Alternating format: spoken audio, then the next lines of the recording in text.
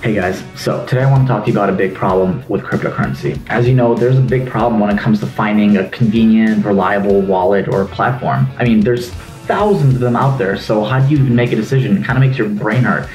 Well, today I got you a pretty cool interview with a guy named Brett Musser. Brett is with Edge, and Edge is a multi-asset blockchain platform for storing and trading crypto. Yeah, that's simple. So how about we learn from him and he can tell us where to invest our money and how to safely store it. Just going to jump right into it and ask you about Edge. You guys are not just a crypto wallet. Can you maybe tell us a bit about yourself and what you offer to customers?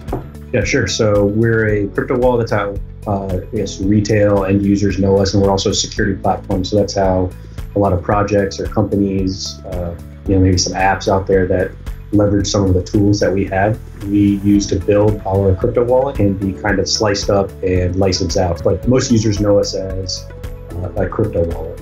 And within the crypto wallet, you can, like any basic wallet, you can receive, send, store, but we also offer exchange services. And we're not actually facilitating the exchange. We're kind of connecting you to exchanges. So we have crypto to fiat exchanges, and we also have crypto to crypto exchanges within the wallet. We kind of connect users to it and try to make it as user-friendly as possible. And our focus is really on security and usability of these new networks and financial assets. Security and usability, yeah, that actually sounds great. I've been going to a lot of conventions over the last year, and when you go to like the booth kiosk area, there's a lot of companies that are crypto wallets that are brand new. It seems like there's hundreds coming out every few months. And every time I approach one of them, like, what can you summarize yourself? Because they always want to give you like a really big pitch. I'm like, just what are you? Tell me what you are. Yeah. People seem to really struggle with that and find a way to stand out. It's definitely a saturated space. We've seen people come and go over the years. We've been doing it for 5 years now. And I guess something that differentiates us from all the other wallets from a security perspective and ease of use perspective is the way we handle backups and our account system. So we're focused on users that have a phone and want to store or use cryptocurrency, and they want to have control of it. So what a lot of wallets do, and it's pretty standard, they have 12 or 24 word seeds that they have their users back up, write it down and back up, and that serves as the backup for their wallet. Well, we reserve that possibility for our users. Every user can write down their 12 or 24 word seed if they want to, but we also have an account creation process, which is we use a username and password. Now, Edge never sees that username and password. It's done on the phone itself, and we use that as the encryption key for your account. And we encrypt it right on the phone even before it hits the disk on your phone. So we don't have the key, no one else has the key unless you tell them. And I want to talk about the CoinGecko's annual report. I don't know if you had a chance to read it, but in 2018, they said that hackers managed to steal $867 million from exchanges and wallets. Now that's 50% more than the previous years. Why do you think hackers are becoming so much more active? Is it that the actual crypto services are not really paying sufficient attention to security? Or is it just because, it's another year in crypto, so there's more hackers and it's just going to happen? Maybe a combination. But I would just say, 2017 was a frenzy, and people see that people are interested in these assets, and whenever the value of something goes up, criminals, especially I'd say, I don't know if they're called high value criminals, but, sophisticated criminals, they're rational economic actors. When they see money flowing into a certain area, they're going to go try to, poke it out, poke around. And then with exchanges in particular, I mean, it's like I want to be in that business, but I also don't want to be in that business because exchanges make a lot of money, but it's tough, and I'd say a huge risk. Just like from, if anyone's worked in retail, most of the retail stealing is kind of an inside job.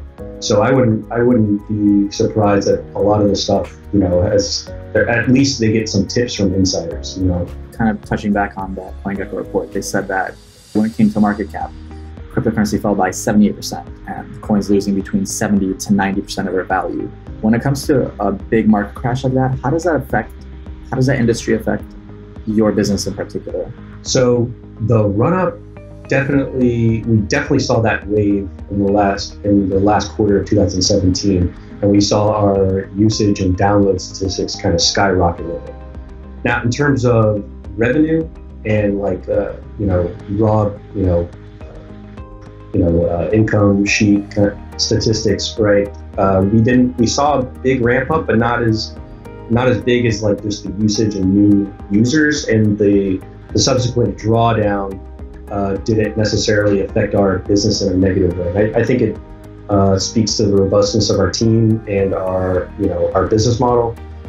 Things going up, we do pretty well, and then things going down, we're still doing pretty well.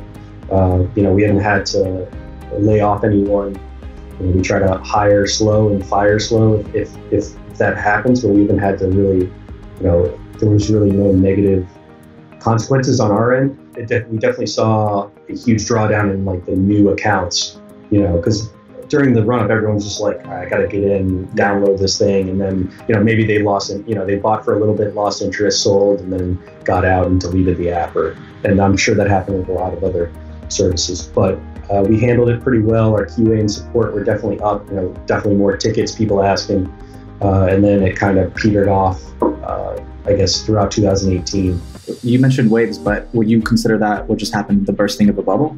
Yeah, I'd say it was a frenzy. A feeding frenzy, just kind of pure greed and speculation, which I think it oftentimes gets a bad rap, but I think it's absolutely needed. What we do as humans is speculate on things, right? We speculate, before they happen. I guess that's a key advantage for people, to be able to speculate on how things are going to turn out and put money on the table. And you also had. It was hard for people to differentiate between crypto assets or cryptocurrencies. They basically just get all lumped into one big thing, and which is understandable when people are new to something. It's treated as a general category, and then they think like diversification is the way to go. That's not always the case. There's a lot of junk in crypto, and these things are still experiments. It's hard for people to they don't even know really what Bitcoin is, and the community itself is still divided on what exactly it is. So you just got a lot of hot money coming in, and people have to remember that prices are just temporary agreements at a certain period of time between buyers and sellers, and usually on some type of big exchange. So it's not a price, even though it's a number. It's not a scientific fact, right? It's just something that we all agree on happened. But these prices are very loose and always changing. Yeah, and it's 2019 right now, and we're still it still feels so bearish and sluggish in the market. What do you think the prospects are for the crypto market going forward in this year? Some people are saying this entire year is just going to be just as slow, and maybe we're going to dip significantly. Some people are kind of optimistic, but what do you think about that? Yeah, so long term, I'm a perma bull. Yeah, I'm a younger guy, and I'm in this for the long term. And so I've been getting paid in Bitcoin for 3 years, so I'm always kind of in the market and collecting satoshis over time. That's the game I'm playing. Short term, I'm a perma. I have no idea, right? Like it's going to move. It's going to move violently. I can predict volatility, and my gut intuition would be it would move sideways to down. So it kind of sounds like I'm not going to get a nice big bold prediction for year-end Bitcoin for you that we could use as clickbait. Man, you want a clickbait one?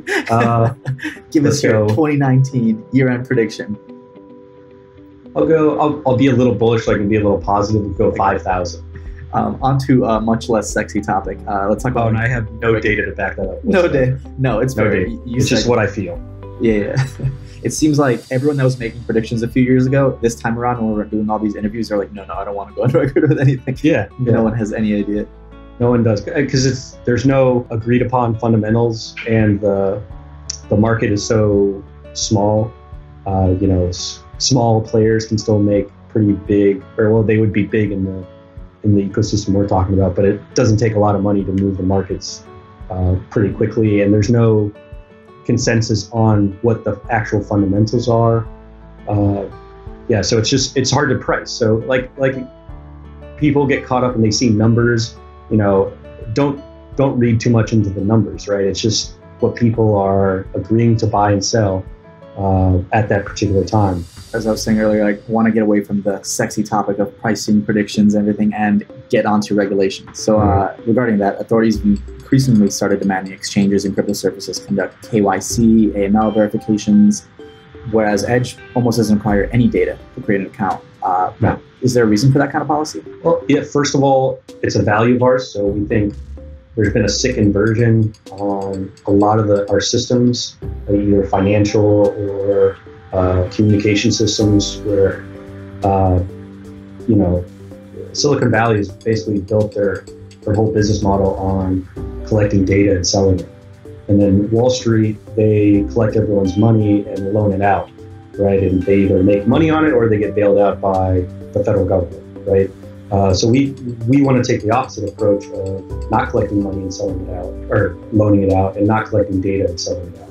So we're kind of anti-Wall Street, anti-Silicon Valley on that front. And we think privacy is kind of a fundamental human right, kind of the natural state of things. And in general, when it comes to the authorities and interfering with the crypto market itself, do you think the market should be able to regulate itself, or do you think there needs to be a bit more, authoritative influence than there is right now?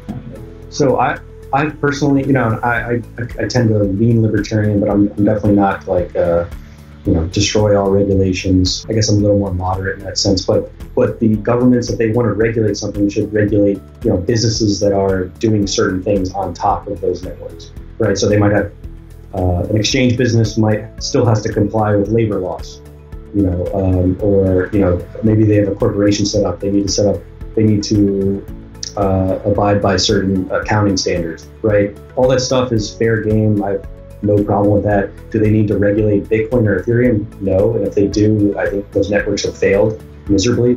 I'd say regulators are involved in much bigger issues in their own financial markets, the traditional ones, than anything going on in crypto. Like, that's just such it's so out of mind for them. They got their own financial system to kind of regulate, and it was out of control in its own way, and not in a good way. Ours is out of control and self-regulating. It seems like there's still a lot of reason for excitement. A lot of people I've spoken to seem to think that while the prices may stay depressed this year, and it may stay as bearish as ever, this is going to be a tremendous year of growth for the industry. And so great. You have a few things coming up. You have Fidelity launching their service, so I guess they'll be exposing their customers to some type of crypto asset product. I'm not exactly sure what's happening there with the company Backed that's coming out.